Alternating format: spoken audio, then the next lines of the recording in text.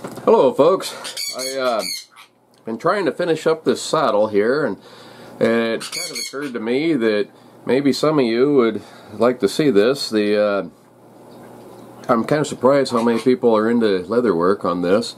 I've had pretty good response on some of my other leatherworking videos, but I'm sewing on the cantle binding today. The back of the seat's called a cantle, and this is the binding that goes over the top of it. This saddle, as you can see, has a kind of unusual tooling pattern, but that's what the fella wanted. But anyway, if you're sewing with two needles, the way you do this is you have to have an awl, sewing awl, and you poke a hole through like that and make a hole for it. And then you go one direction with one thread and the other direction with the other thread, and pull it tight. What that does is it makes a in and out stitch that looks a lot like a machine done stitch, but since it's either one loop goes each way, it's actually going zigzag like that. You can actually go through and cut every other stitch and it won't come apart because you have two threads basically. Show you another one here. Poke a hole through. It's a pretty slow, time consuming process, but it's a good strong stitch.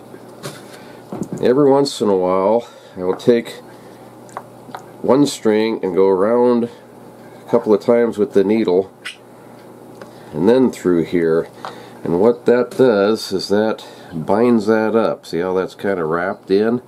That binds that up and keeps it from coming undone, and as far as being loose as you're sewing it. And if the stitching never does wear out, it holds it together a lot better. But that's all there is to it. This is a real commonly used sewing technique that's used to be, before sewing machines, it used to be what all of them were done with.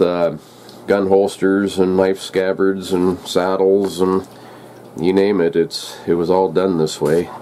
Like I say, it's slow, but it's effective, and it's actually a lot stronger than a sewing machine.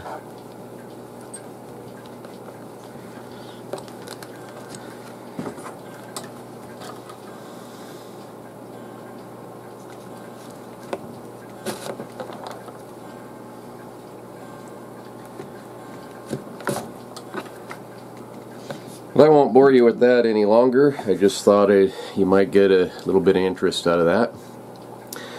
So anyway, this thing's almost done, and I'll be off to wolf trapping. Got a few gun holsters and things too. See you later, and thanks again for watching.